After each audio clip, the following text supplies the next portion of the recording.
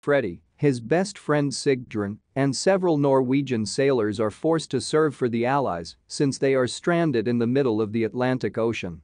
The sailors' lives are always in risk as they attempt to return to their families because they were never requested to take part in this conflict. The role that particular sailors and civilians performed in a conflict of enormous scope is described in War Sailor in a raw and moving manner. The show looks into the war's aftermath and examines the anguish that the survivors experienced. If you're curious how things turn out for Freddy and his family. Spoilers ahead. The Norwegian city of Bergen is the setting for the 1939 drama War Sailor, which centers on Freddy Garnes, a father of three. He decides to work as a cook for an 18-month period on a Norwegian commercial ship, despite his family's objections, because he is having trouble finding employment. He travels with his close buddy and fellow sailor, Sigbjørn. The two set out for the New York coasts with assurances of safe returns. Unfortunately, their preparations are derailed when German soldiers invade Norway a few months later. Under the King's order, all Norwegian ships are taken over and sent sailing for the Allies. Together with other members of the Frostneck ship's crew like Hannah, Axel, and Brothen, Freddy and Sigbjørn depart for Liverpool. A few months later, the Germans attack the Frostneck ship, leading to its wreckage.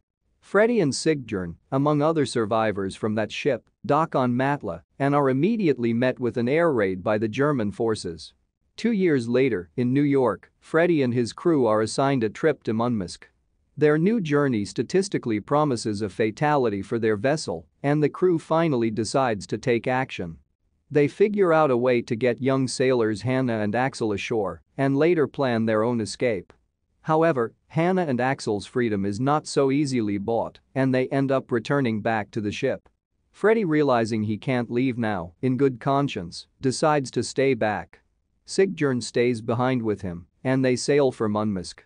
As expected, the Germans torpedo their ship, killing several people. Along with another crew member and Axel, Freddy and Sigbjørn miraculously survive the shipwreck. The two are rescued by an Allied ship after spending days at sea fighting off wounds and other demons. In a Canadian hospital, Freddy and Sigbjørn are given food, lodging, and medication. Meanwhile, the Brits began bombing Bergen in German-occupied Norway. Despite imminent bombing threats, Cecilia, Freddy's wife, and their children do their best to live. But after a horrific second blast in their city, Freddy learns the heartbreaking news that his wife and 3 children have died. Traumatized and emotionally destitute, Freddy flees from the hospital and leaves behind Sigbjørn. A couple of years later, Sigbjørn knocks on a house in Askøy and finds Freddy's family alive and well. His family had also presumed Freddy dead.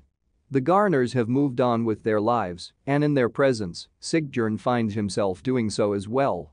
But soon, word of Freddy's survival reaches him, and he leaves at once to get his friend back. Though the war is over now, it has brought so much change in Freddy that he quickly realizes things can never be the same again. Do Freddy and his family reunite? Freddy ends up in a hospital in Halifax, Canada after his terrifying cyclical voyage at sea. There, Freddy receives medical attention along with his companion Sigbjørn. After beating a man who reminds him of a friend, Freddy exhibits an uncommonly violent streak, demonstrating how much his experiences have affected him. When he learns of the attack in Bergen, his condition worsens much more. Because of how vicious the attack had been, there were either few or no remains of the victims. Even though no remains are discovered, Freddy's family is declared dead as a result. Freddy leaves the hospital after hearing the news. Similar to Freddy, his family stays in Bergen throughout his maritime voyage. Since she hasn't heard from Freddy since the war began, Cecilia starts working as a woodcutter to make ends meet. The first British bomb fell in Bergen, which was under German occupation, on October 4, 1944. With Maggie, his daughter, barely escaping the bombing of her school, Freddy's family survives the onslaught. But Freddy's family is informed shortly after about the MS Falconger's disaster and his alleged demise. Only a few days prior to the second attack, the family departs for Askøy and escapes with their lives. They relocate there and begin a new life at the late Uncle Tostein's home. Similar to Freddy, his family stays in Bergen throughout his maritime voyage. Much has changed since Freddy first left years ago. His youngest child doesn't even recognize him, and there is tension in the family. However, in the end, they still find their way back to each other.